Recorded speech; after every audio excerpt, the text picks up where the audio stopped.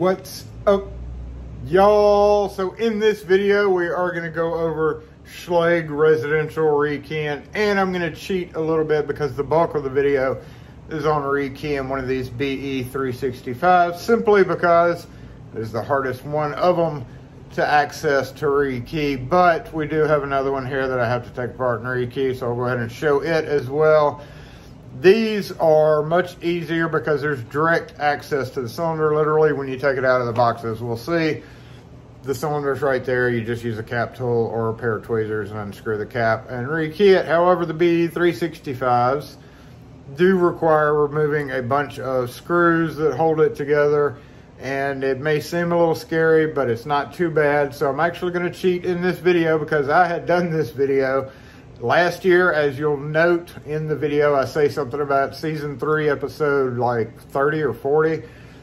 And that means that it was literally last year, sometime in the fall. So I never released that video, but now would be a good time because I don't want to take another one apart to show you, and I've already done it once. So let's just watch that video, and then afterward we'll show you, it's just direct access. But honestly, that one's the biggest quote pain in the butt to get apart, just because of all the dang screws that you got to unscrew. So here we go. So we talked about this guy in Saturday Morning Live, season 3, episode 18. This was taken off of somebody's house because they just did not want it at all. And it is in great condition. It is like new.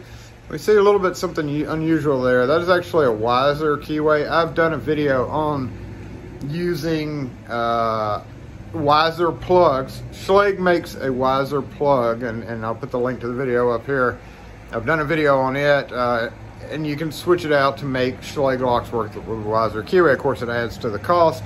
Plugs are a little bit hard to get. Now, with these, they are not going to be able to accept a 6-pin high security cylinder. Whatever it is, it's 6-pin. It's got to be 5-pin. It would work, except there's just not enough room for a 6-pin because 6-pin cylinders are a little bit longer. With these, whenever you're working on BE, I think it's the BE 365 Deadbolt. Been around for a long time. It was kind of one of the best just plain old push button locks that you could kind of put on a door. But what I'm going to do is I'm going to convert it back to a Schlage with a plug that I've got sitting around here somewhere, and then change the programming code. So with these, the programming code is on the original directions and on the back of the lock. When you hard reset a lock to go back to factory, no factory numbers and everything, if that programming code has changed and the sticker was removed from the door, or from the inside of the lock, it's like right, a little yellow sticker right there. If you remove that sticker and don't have access to the original programming code at all, when you reset the lock back to factory settings, you still don't know the code, so it does you no good. It makes the lock pretty much null and void. So with this, again, you need the Phillips screwdriver to take it on and off the door. To take it apart, to rekey it like we're going to be kind of doing here, you have to have a T15 driver, and I actually have a dedicated one of those somewhere. So let me go grab the plug real quick and we will take a look at this guy. Okay, got a plug. These plug-in housing, really, I just need the plug part of it. And we are gonna take this guy apart. Let's pretend like it's on the door here. So we're gonna get our Phillips driver. And I pretty much just screwed this back together on site so that none of the screws would get lost. We're going to get rid of that guy. It's probably dead. And then you have the other 2 screws, so we're going to go ahead and take this off. I'm assuming this guy works okay. I don't know for sure. Yep, and then make sure you feed your wire through. None of the wires look pinched. Whenever you're taking these guys apart to rekey them, you want to check to make sure, because if this like gets stuck right here and somebody puts the cap on, it can easily tear up the wires there, and you do not want that. So our deadbolt looks perfectly good. And then we have the 6 screws that we have to take off. So I'm going to probably speed up through that because it's just unscrewing screws. And here's my dedicated driver. It was in my back pocket. Oh, Craftsman dedicated driver. I highly suggest you just get a dedicated driver for these guys. So let's go ahead and take all these screws out real quick.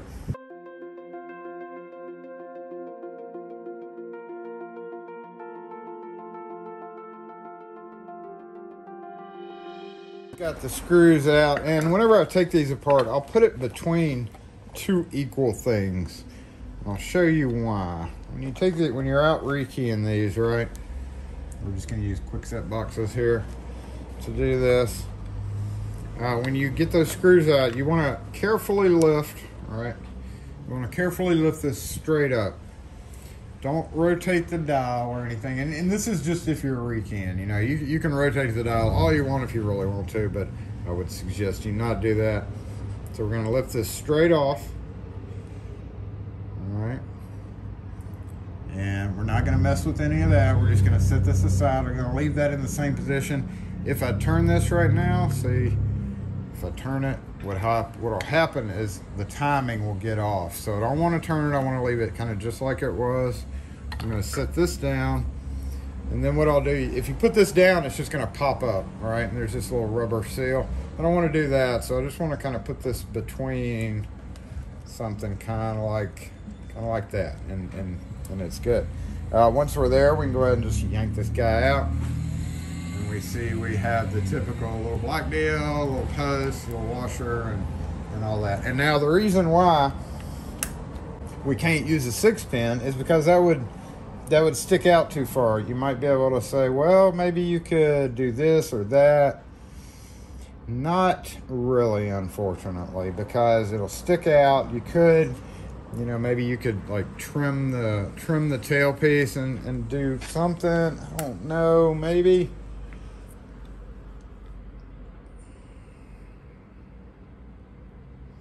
No matter what, because this guy has to intersect with that.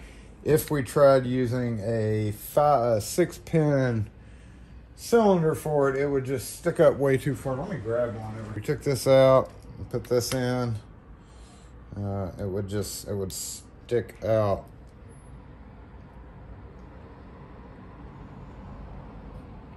Too far. Everything would be pushed higher, and I'm pretty sure it's not going to work. Pretty sure it's not going to work. I've never tried it. Should we try it?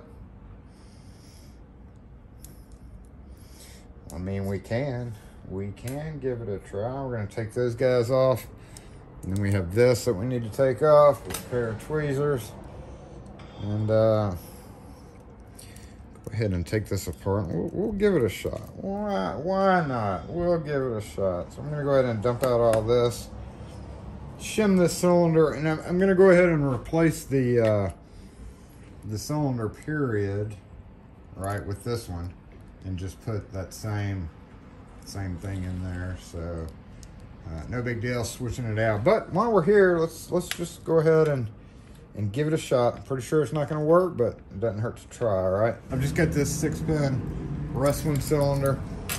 Let's see what happens. Let us see. We need the cap. We need this.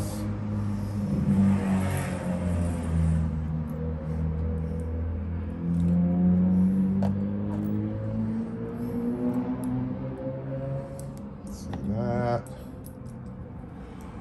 Let's see what happens.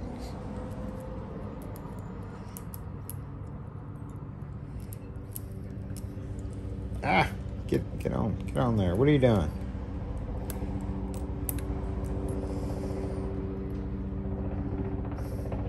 I'm sure several of you have tried this before and are saying, stop wasting your time, but hey. All right, so then we have our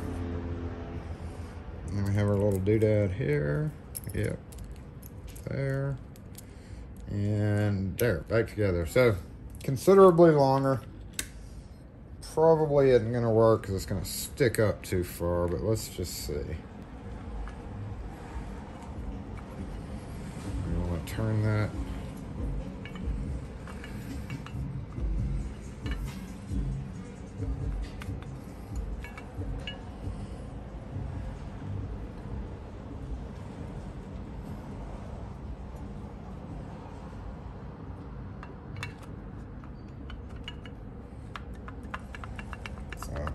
That's kind of what I expected to happen there. It just sticks up too far.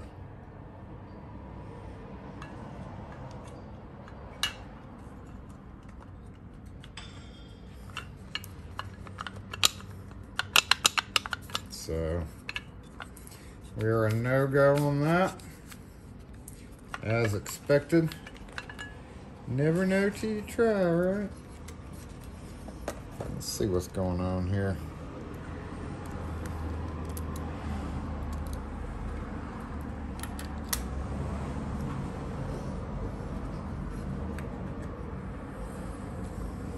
So what happens is, because it's short, when you push in on the cylinder, it lets this engage with that, and since it's too long, it's just not letting it engage. You know, we could take the key and turn it maybe and get it to go into that position, but it will always be in the unlocked position, right? When we try to turn it back, it's so long that it won't. And this is keyed up to a blank key. That's one of the keys coming out, but see, it won't let me turn it back into the position to be able to remove the key. So as I expected, she's not gonna happen, but we are still gonna key it up. So let's go ahead and take this all off once again, and take this guy off, and let me go key up my cylinder real quick, and we'll put it in and put it back together. We have discovered what I expected, what I knew that was gonna happen. Not saying I knew it was gonna happen, but I knew it was gonna happen, y'all. Okay, let's get this guy off and put him back together for future use. Get this and go key it up real quick.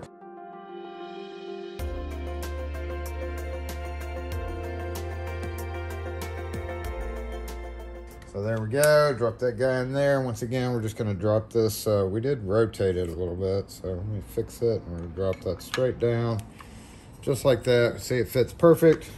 Move this out of the way, and then put the, I got me a new Wiser thing. I can sell that for 15 bucks. All right, I'm gonna put these screws back in.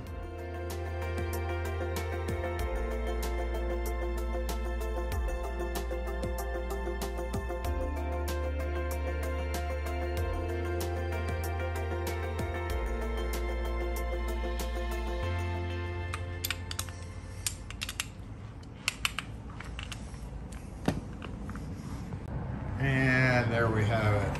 Nice black finish again. I'm gonna check this. I just hope the electronics portion works now. And I'm gonna slip this back together. Look, we need the latch.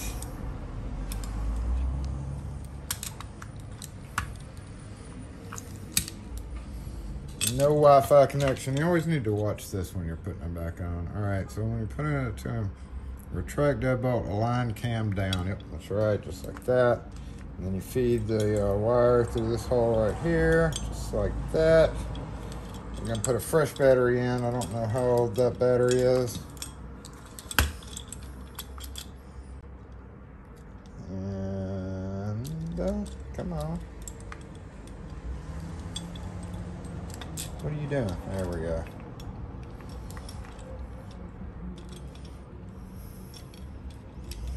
There we go. And just temporarily, I'm not going to screw it all the way in, just enough to hold the screws. And we are good. Okay, come off.